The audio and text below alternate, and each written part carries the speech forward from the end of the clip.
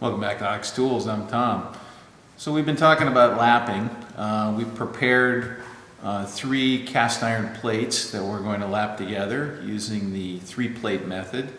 And in the last video we came to a conclusion, and now we need to talk about abrasives. So unfortunately I'm going to have to go full nerdic on this. Okay, so now we can have a proper technical discussion about the different types of abrasives.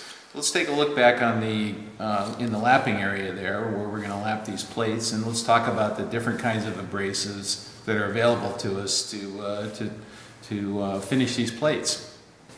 These are the abrasives that I have on hand here, and we're going to use actually we're going to use this Time Saver product, and this is a it's a garnet. A non-embedding type of garnet, and the abrasive breaks down as it gets used, so it gets finer and finer as you use it. So this is actually a sample kit that I got, and it has 2 types in it. One is for hard materials and one is for soft materials or red metals like brass, bronze, babbitt, stuff like that. And the other is for steels and hardened gears and things like that. So now, if you guys decide you want to try some of this stuff, it's actually pretty good, and it's cheap and it works real well. And what's nice is it does break down and kind of goes away. So, but I probably wouldn't buy the test kit because the coarse. The coarser versions here are really coarse, so really all you really need is the fine and the very fine. So if you were going to get this kit, I would just buy the individual little tins of, you know, for testing or whatever if you want to experiment with this. In fact, I've X'd these out because they're just so coarse. So anyway, so that's a garnet abrasive, which is a natural abrasive, and this breaks down under pressure and action and does not embed in the surface, and we're going to talk about that a little more. So this is probably familiar to a lot of you guys. This is the old Clover valve lapping compound, and this actually is cheap and easy to use. It cuts really well, and it's silicon carbide, which is a very kind of pointed abrasive, and it's very sharp, although it does break down as you use it and gets finer and finer. And once again, the coarse on this is very, very coarse. So this would work fine if you have some of this, and you probably end up just using the fine. And this is in a grease suspension here, and we're going to talk about films and stuff in a minute too. So that's another type. Then we have garnet, which is well, it's actually similar to that, and this does break down too. This is real fine stuff here. This is 4 micron. Somebody gave me some of this, and so I took a little jar and I was trying it. We're probably not going to use this on this particular project. Excuse me. Then you have this is another type here, and I've talked about this in a couple other videos. This is a calcinated alumina, and it's got kind of a flat laminar abrasive shape. So this is suitable for doing really high finishes and stuff. So we may use some of this to get to real fine get off of there. Real fine finishes on our project there. Okay, and then you got the top of the heap here, which is diamond. This is a diamond slurry here, so it's diamond particles that are in a suspension and a carrier. This happens to be water-soluble stuff here, which is probably preferable for most folks. It's easy to clean up. I bought this off eBay. A guy has a whole bunch of it and for reasonable prices, and I'm just kind of trying it out, his product anyway. And then this is diamond paste. This is a McMaster car. This particular one here, Diamond Innovations, and this is 12 micron here. This is good for a little spot, you know, if you wanted to do like some micrometer anvils or something like that, that would be a good one. So this is for, You know, you can dispense with all this stuff if you go straight to diamond. Diamond works pretty good on everything, although it's more expensive, and you know, you end up buying a bunch of them to get it graded, or you know, to progress the finish the way you want. Okay, I think it's time for a sketch. Let's do a sketch, and I'll show you some of the other factors for about the abrasives.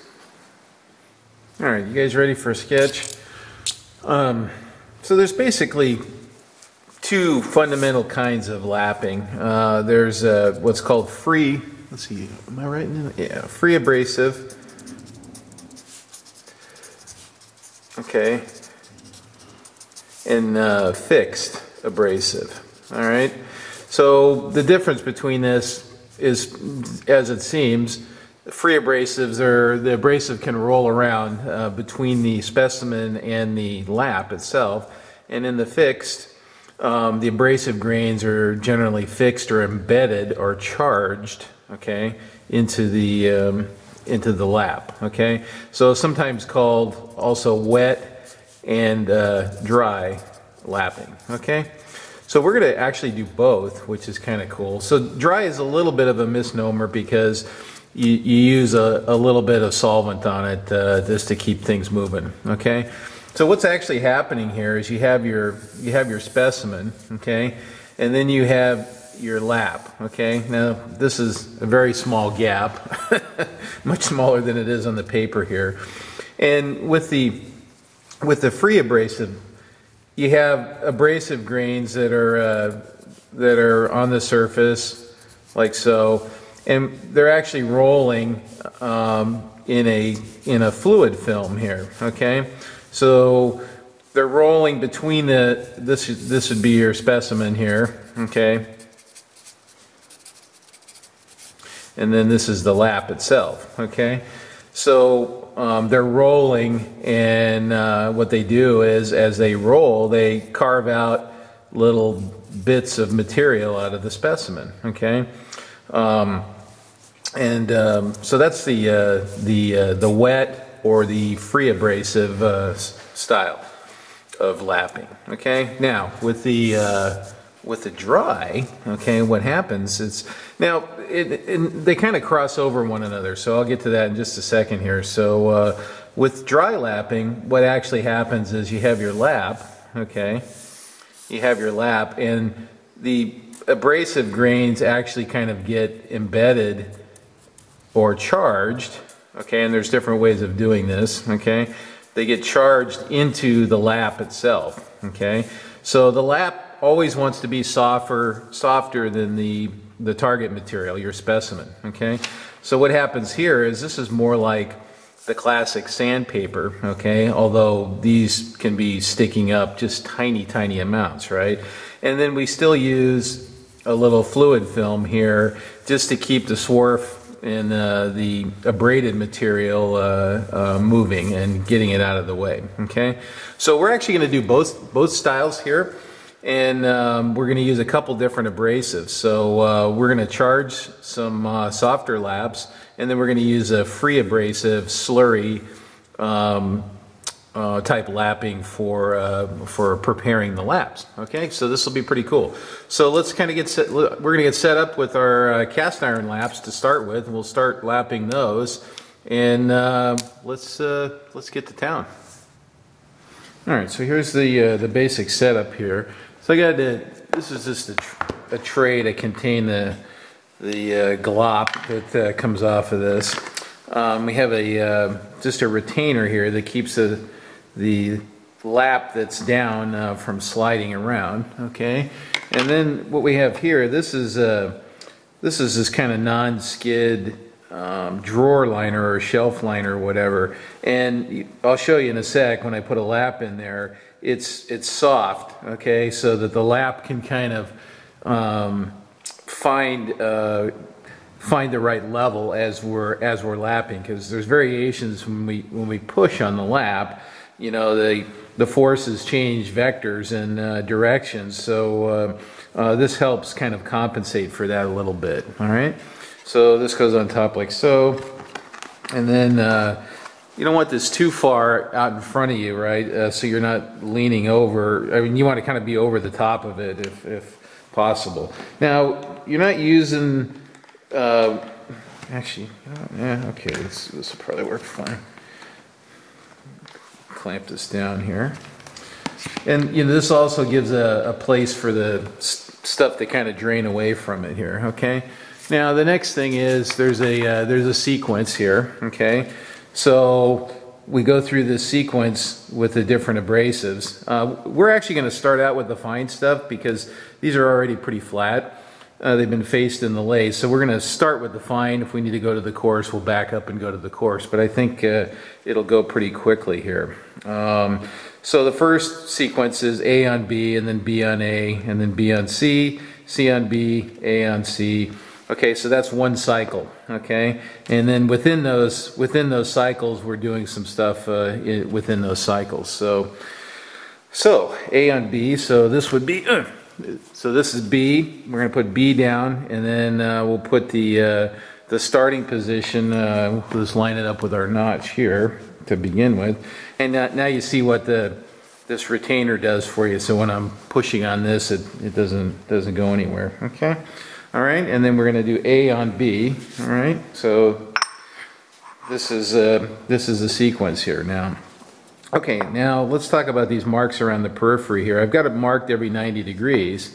Okay, and these are going to be important because we want to, as we're lapping, we're going to rotate these. Okay, we're going to rotate these around. Okay, we're going to do a few strokes, and we're going to rotate, we're going to do a few strokes, we're going to rotate, we're going to do a few strokes. Okay, and then we'll be changing directions of these as well. So now there's a couple of motions that we're going to be doing here, okay? It's the straight line motion. So the classic telescope maker, what they do is they have a kind of a post that's out in the middle of the room, and they just kind of walk around the post in a circle, right? And they just keep going the same way, and then they just walk around this post 360 degrees, and that's one course around there. But since I don't have a post handy, we can do it with this with marks. So we have a linear motion like this.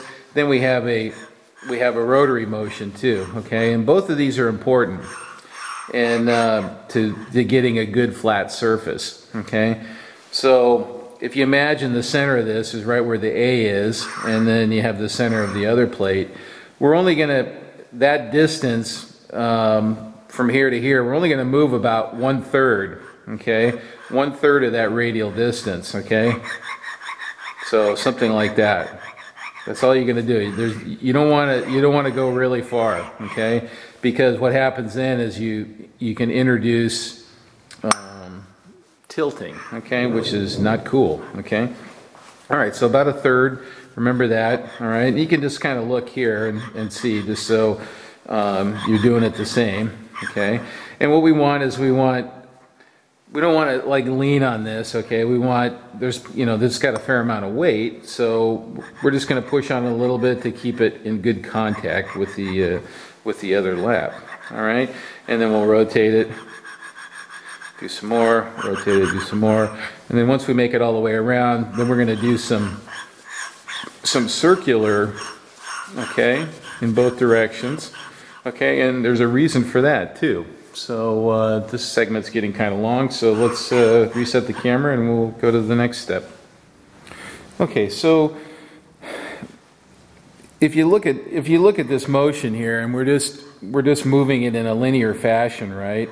So what tends to happen is this tends to wear concave and this tends to wear convex. That's why we flip the sides, and that's why you need the third plate in the mix, okay? So you can match these two together perfectly by flipping them back and forth, but the third one makes it impossible to do that. So what ends up happening, and this is the classic three-plate method, is you generate a flat plane then, okay, by introducing the third one.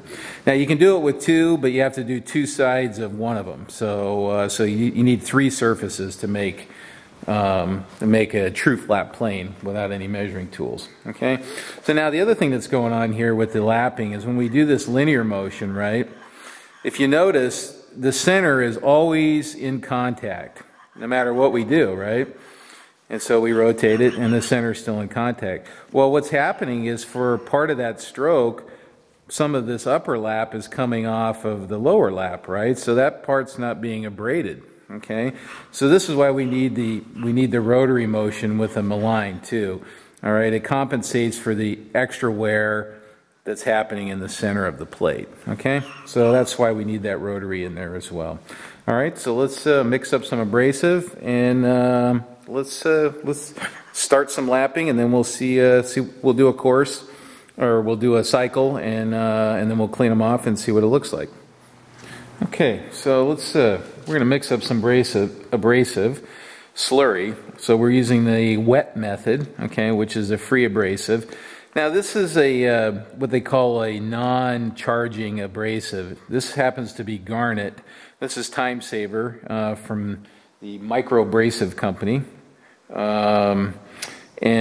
a garnet, and what happens is the garnet abrasive actually breaks down under pressure, so it gets smaller and smaller and smaller and smaller and smaller, and then actually becomes inert at some point. At least that's the sales pitch, and I found it to be true. So this green label stuff, there's two flavors.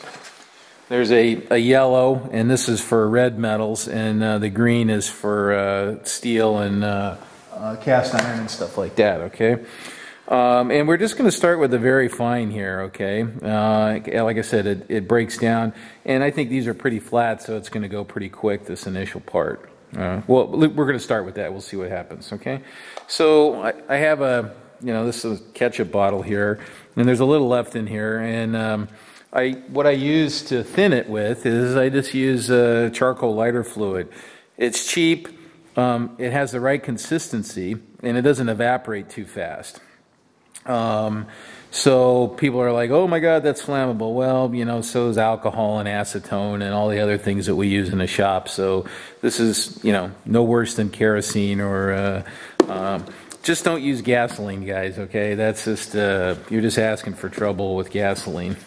Although a lot of lapping texts, written material on lapping will talk about using gasoline. Just don't do it, okay? It's not good. All right, so we're going to just put some in here, and how much you put in, basically you need a good concentration in there. I'm just going to put a couple of shovelfuls in there, okay? I mean, I already have some in there too, I have to cut it a little bit. Let's get some, okay, why not? All right. Okay, we'll close that up.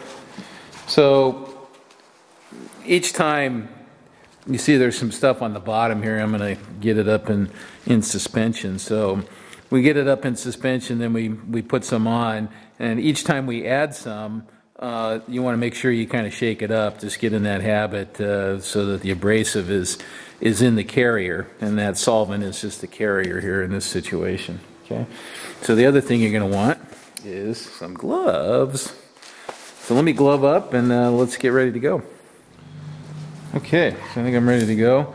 So I got my little chart here, and what I like to do is you kind of zone out a little bit when you're doing this, so you need to kind of keep track of where you are in the sequence, right?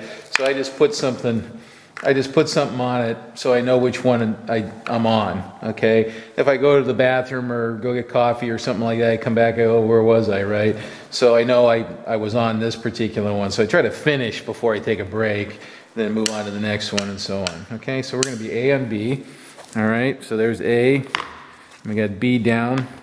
Let's go to town here. Give our slurry a little shake. Put some ketchup on the hot dog here.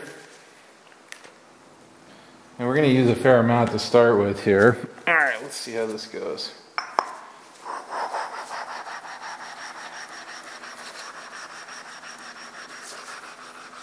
So this is probably going to be like really boring video. So you see I clocked it about 45 degrees. And then stroke, 45. And then I got these reference marks here. Actually, I'm going to go to short sleeves here in a sec. but I can already feel it smoothing out.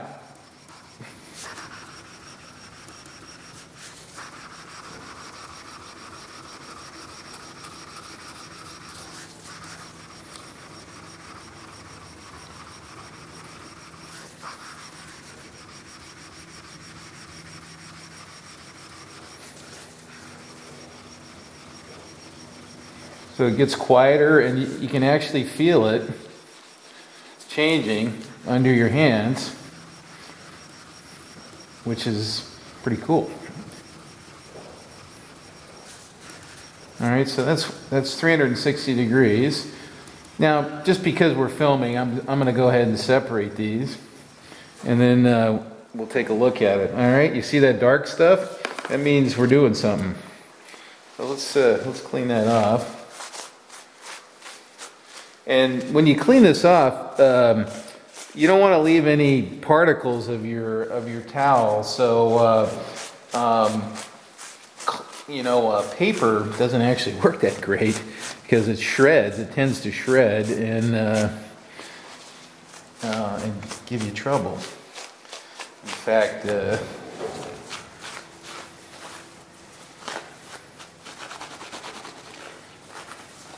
right.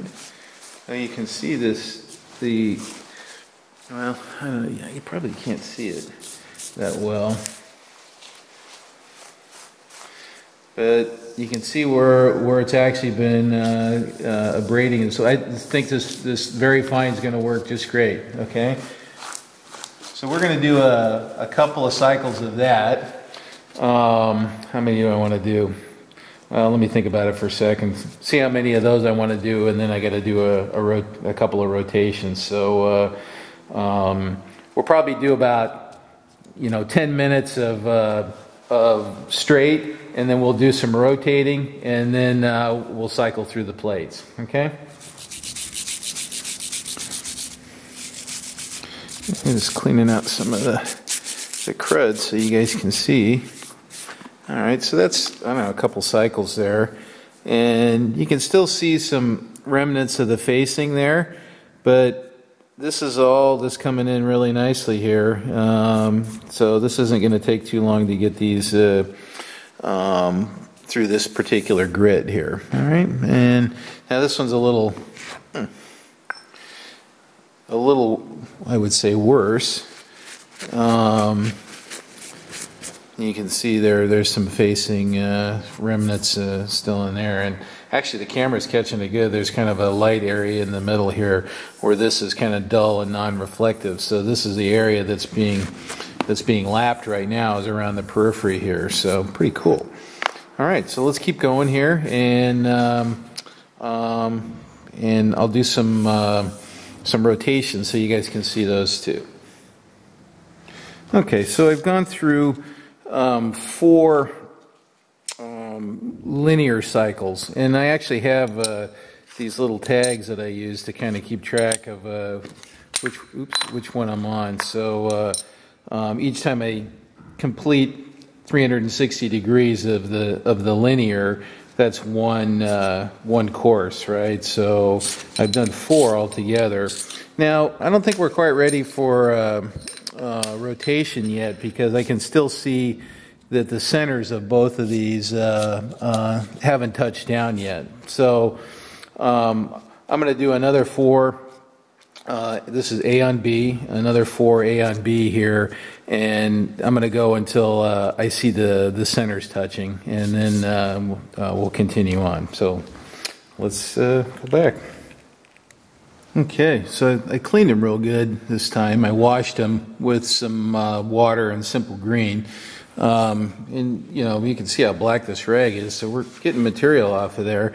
There's still a little bit of the facing swirls left in it. This is the bottom one. This would be B. And then A, it's too close to look at. But it has a little more of the facing marks still left. They're just very faint. Now, I'd be willing to bet at this point that these are actually pretty flat. And for fun, we might just take them over on the surface plate and I made a little spherometer a while back, so we can try that on there and calibrate it on the surface plate, and then check this in a few places just to kind of see where things are. So let's do that. That sounds like fun. Okay, so we're on the surface plate. So this is the little spherometer I made, and what we have here is basically it's a 3-point. It's on 3 points here, which is kinematic. And then we have a little LVDT here in the center, okay? And so what we can do is we can calibrate it on a known flat surface, which is our surface plate here. And this is a AA grade, and has a repeat reading of 17 millionths, something like that. So what we'll do is we'll use this as our quote-unquote reference, and then we'll come up here and we'll probe around on this and see what we get. So so first, let me adjust this. I always take it off of the gauge head. Okay, there it goes. It's going on to it. Now the range I'm on, this is 3/1000ths total range. Each division is 1/10,000th of an inch. Okay, so let's get close here, and we'll probably. I gotta get over the top of this so I can see. All right, so we'll pick that up, and then we can move it around on the plate. Okay, all right. Now let's, with it set or calibrated, bring it up here. Make sure that I'm not. Dropping into a groove, which I am. You got to be on 3 points. Okay, so we're less than 1/10 right now where I plopped it down.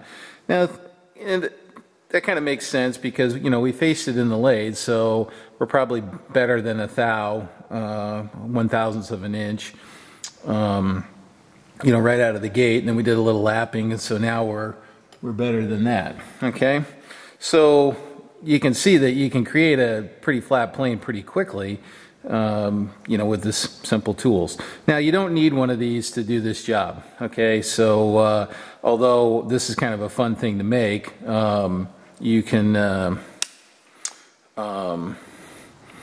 you know, you can actually make a very, very simple one of these that just does comparisons. So you can compare all the plates together to see if there's differences. And so by interrogating the plates, you can tell which ones are convex and concave, and then work those separately. So let's go back and let's continue on with our lapping.